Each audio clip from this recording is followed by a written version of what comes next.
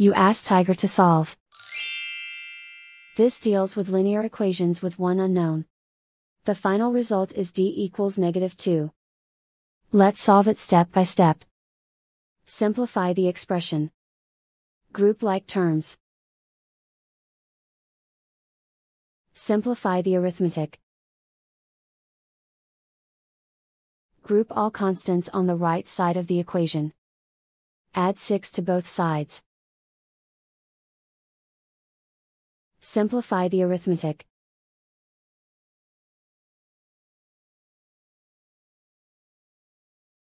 Isolate the d. Divide both sides by -3. Cancel out the negatives.